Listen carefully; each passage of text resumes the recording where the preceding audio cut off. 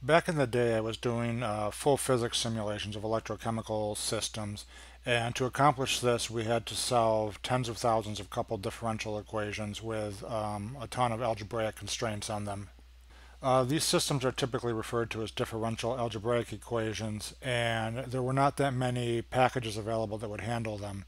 There was a Fortran library called DASL, and MATLAB had built-in capabilities that could do this, but it was slow because it was MATLAB and an interpreted language.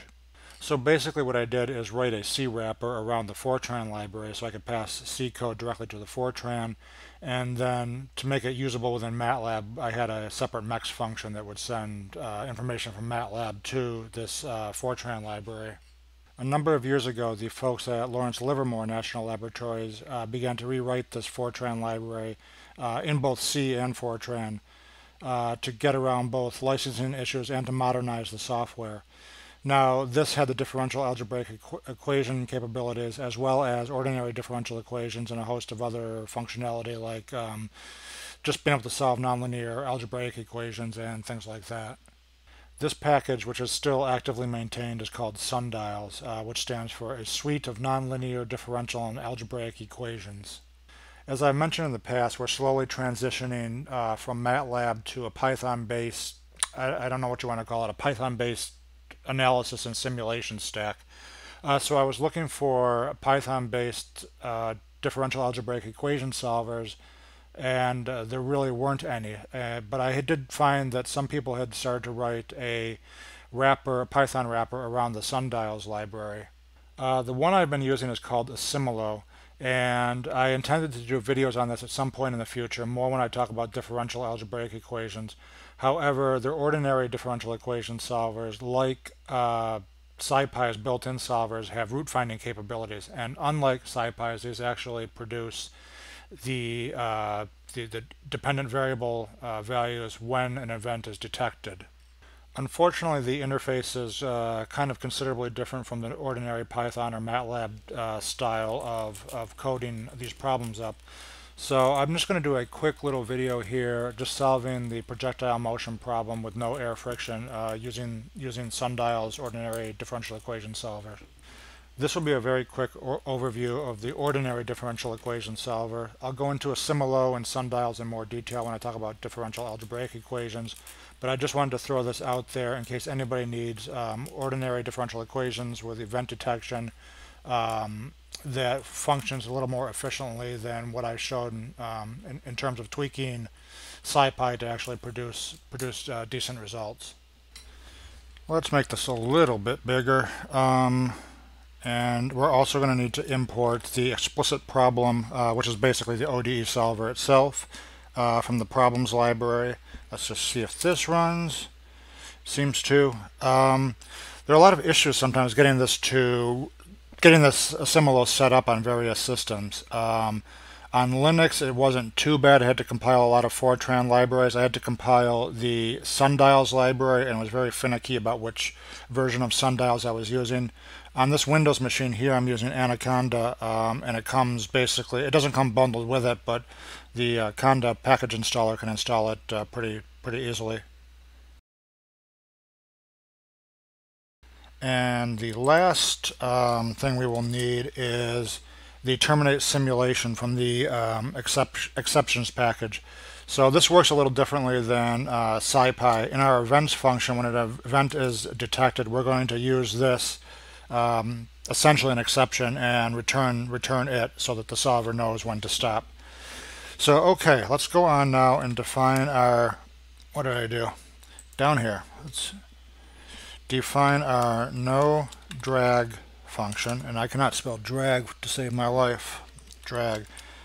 The functional form is the same as SciPy, so it's going to return the derivative, and it's going to take an argument time and then a vector of the dependent variables.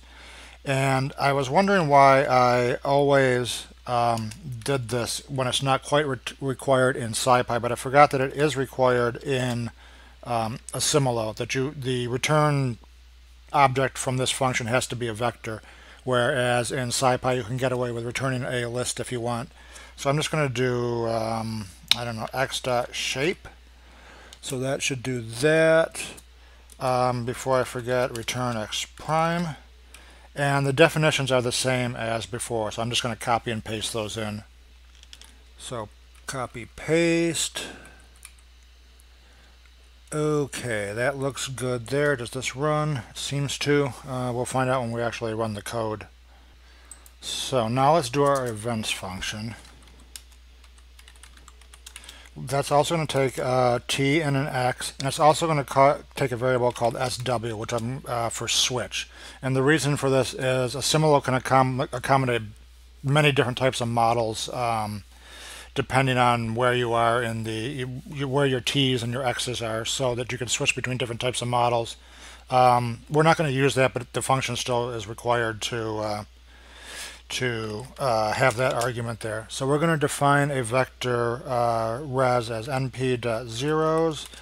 Actually, I'm going to do np.ones just to make sure that only the component we want is goes to 0. So it's np.1.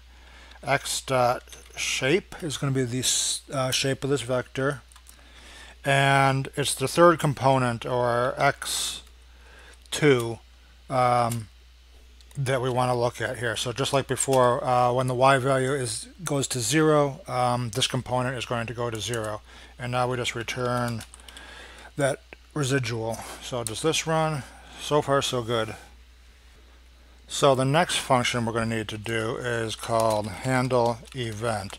So this function up here is going to detect. This one is going to actually tell what to do when an event is detected. And it's going to take a solver argument and an event info argument, and these are just provided automatically by the solver. We don't have to do anything with that.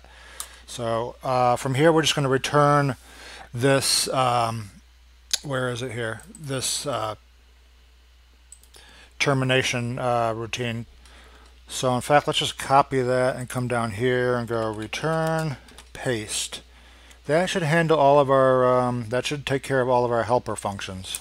So now let's actually set up the solvers and run the code. So down here in this new cell, I'm going to just copy and paste our initial velocity from before and our initial angle theta from before. And our initial conditions are the same as before, and it's also going to be a vector, so I'm just going to copy and paste that as well.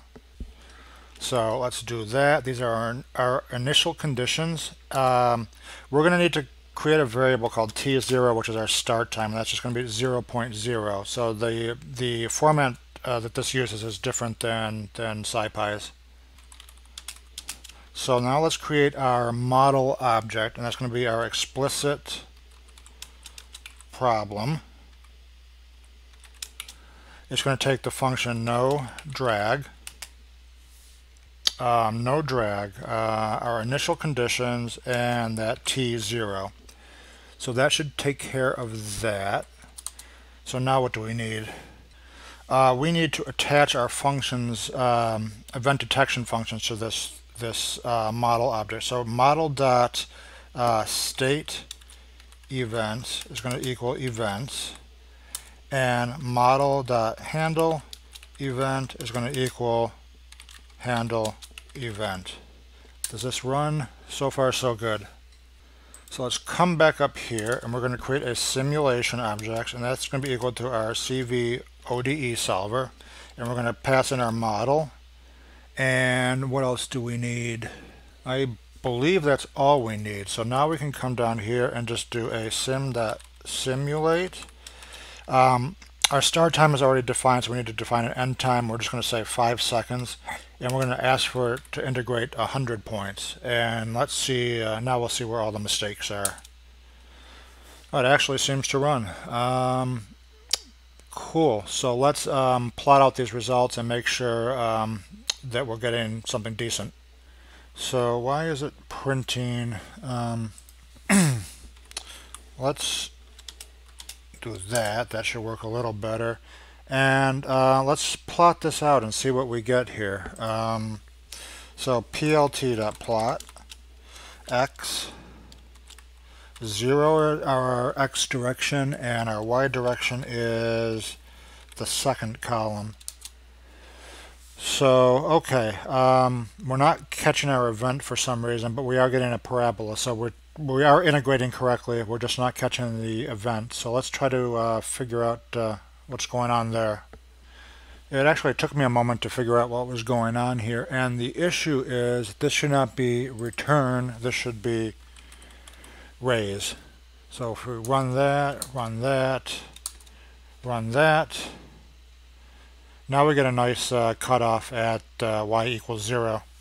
And just to be sure, let's just print t, the last element of t. So that is 4.63585. That's exactly what we got with the both MATLAB and SciPy as far as the event time. So yeah, that's about it. Cool. I tend to use Assimulo for any real-world Python-based differential equations issues that I come up against. It's a bit of a pain. I find the documentation a bit lacking, and it's a little less convenient since its format is not the same as like SciPy, which is very MATLAB-like in its interface. But it is much more expansive than what SciPy has available right now. And I've done some pretty complicated things with it. I've talked about differential algebraic equations a bit, and I've done some pretty complicated things where we've integrated solutions to very complicated systems of equations into web apps using Python frameworks. So it plays very nicely with existing Python type of Python libraries and frameworks and whatnot. So I know I said we'd be going back to finance and do a probability of making 50% on option spreads, but I just wanted to get this out there. It's a quick video. I know I didn't go into any great depth onto how Assimulo works or sundials, and we'll do that in a future video, especially if we talk about differential algebraic equations, which tend to arise in a lot of physics-based simulations, or when trying to solve partial differential equations, because you transform it into a system of ordinary differential equations, and then they have algebraic constraints at the boundaries that impose your boundary conditions. So they come up quite often in real-world applications. So yeah, until then, see ya.